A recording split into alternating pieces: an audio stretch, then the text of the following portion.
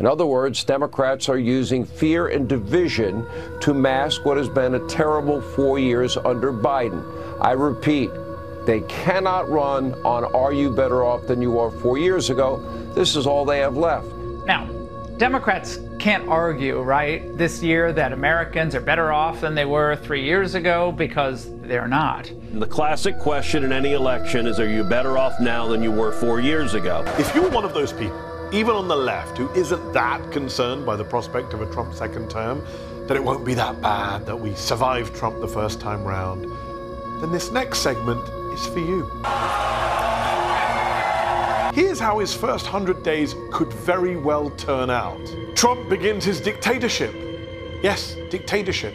Not my words, his. Our new self-proclaimed dictator ends the constitutional guarantee of birthright citizenship for any baby born in the United States. Just a wannabe dictator surrounded by authoritarian sycophants on an anti-democratic mission of vengeance, cruelty, and persecution. Oh, that's gotta hurt! If you're looking for an example of why independent media is crucial in today's day and age, this is it. On his new show, Mehdi Unfiltered, the former MSNBC host has immediately got to work on his new platform, sharing insight on such things as the media bias when reporting on Israel-Palestine. And yet these are not words that tend to be used by Western media outlets, in particular by American mainstream media, to describe what is happening in Gaza to the Palestinians as they are killed in record numbers. Before pivoting to a much needed segment that, if I had my way, would be blasted across every network in the United States, as well as being used for an ad for President Biden. Now, I know what the critics will say. Mehdi, things can't possibly get that bad. This is alarmist hyperbole. But those critics said the same thing at the start of Trump's first term in 2017, a term that ended in almost 500,000 COVID deaths, many of them preventable. A 6-3 conservative Supreme Court that would go on to gut abortion rights and affirmative action, and of course an armed insurrection at the Capitol. And that was with all the adults in the room and the guardrails and the checks and balances. I'm Joe Biden, and I approve this message. If there's one thing that grinds my gears regarding coverage of the former president is complacency. The idea that just because he's lied so many times that we just become numb to it, and even worse, engage in both sidism regarding both candidates until November comes around. And as Mehdi Hasan points out, this is a wildly dangerous approach. We must never forget what 4 years of Trump caused and the ripple effects that we are still seeing today. See Arizona for the most draconian of aftershocks. But understand that with that record as a gauge, how catastrophic another term would be. And I need you to picture the scene. It's January 20th, 2025, Inauguration Day. You turn on the TV and Donald J. Trump, with his hand on his own $59.99 God Bless the USA Bible, is being sworn in as 47th President of the United States. Now, the quadruple indicted new president makes his way back to the Oval Office and begins to make America great again. And based on Team Trump's own words, own proud promises, here's how his first 100 days could very well turn out. Let's go. Day 1. Trump begins his dictatorship. Yes, dictatorship. Not my words, his. You're not going to be a dictator, are you? I said, no, other than day 1. We're closing the border, and we're drilling. After that, I'm not a dictator. But Trump doesn't stop there with the border closing and the drilling. Our new self-proclaimed dictator ends the constitutional guarantee of birthright citizenship for any baby born in the United States. There are, of course, protests like in 2017, but this time in 2025, in true dictator fashion, Trump invokes the Insurrection Act to put the military on the streets and violently crack down on those protests. He says, can't you just shoot them? Just shoot them in the leg. Okay, but we can survive Trump's only 1 day as a dictator, right? Not quite. Day 2.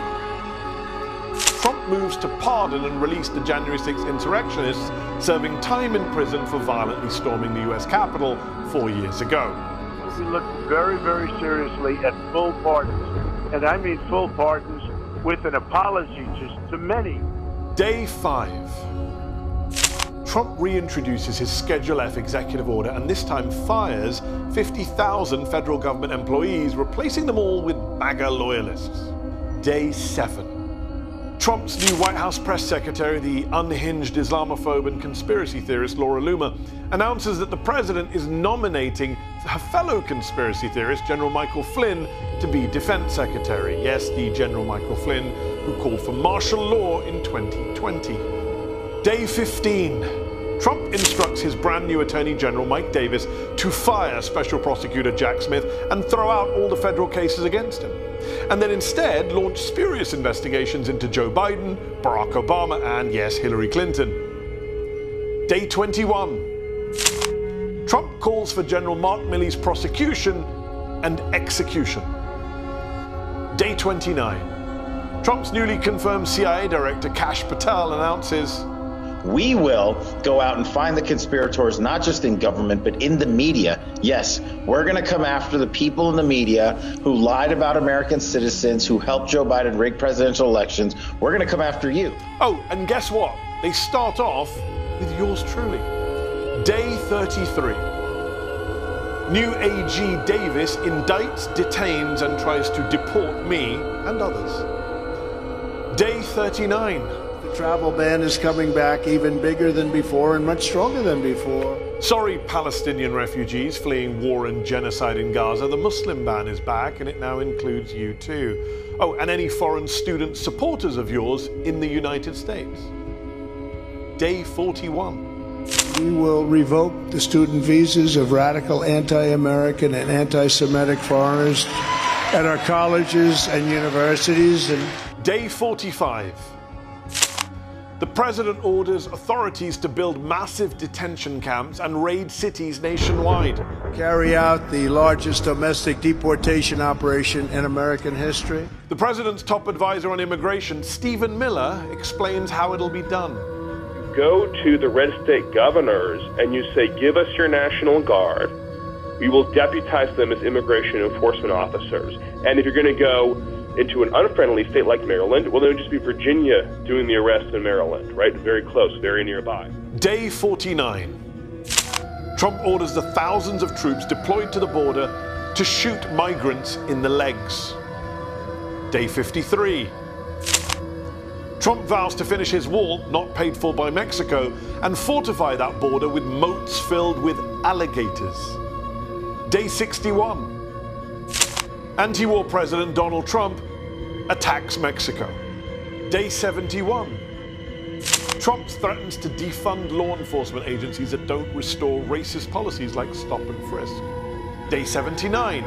Trump moves to indemnify police forces across the country and give them the power to kill shoplifters. Very simply, if you rob a store, you can fully expect to be shot as you are leaving that store. Day 85. At the urging of Stephen Miller, Trump's DOJ redefines the remit of the Civil Rights Act of the 1960s, this time to focus only on anti-white racism. White nationalists hold rallies in support of the move. Day 90. Trump uses executive action to block trans adults from using Medicaid for treatments that their doctors have deemed crucial for their health. Day 93. Trump administration officials remove the words abortion and reproductive health from every federal document. Day 97. Trump says he's pulling the US out of the Paris Climate Change Agreement and rolling back the Biden administration's climate initiatives. And that brings us to day 100, as Trump begins laying out the red carpet at the White House for a whole host of his foreign buddies: Vladimir Putin, Kim Jong-un, Benjamin Netanyahu, Saudi Crown Prince MBS, Indian Prime Minister Narendra Modi, Hungarian leader Viktor Orban, and he sings their praises. There's nobody that's better, smarter, or a better leader than Viktor Orban. He's a non-controversial figure because he said this is the way it's going to be, and that's the end of it, right? He's the boss, and he's a great leader. This is the way it's going to be, and that's the end of it. Now, I know what the critics will say. Mehdi, things can't possibly get that bad. This is alarmist hyperbole. But those critics said the same thing at the start of Trump's first term in 2017, a term that ended in almost 500,000 COVID deaths, many of them preventable, a 6-3 conservative Supreme Court that would go on to gut abortion rights and affirmative action, and of course an armed insurrection at the Capitol. And that was with all the adults in the room and the guardrails and the checks and balances. There'll be none of those next time round. Just a wannabe dictator surrounded by authoritarian sycophants on an anti-democratic mission of vengeance, cruelty, and persecution. Don't say you weren't warned.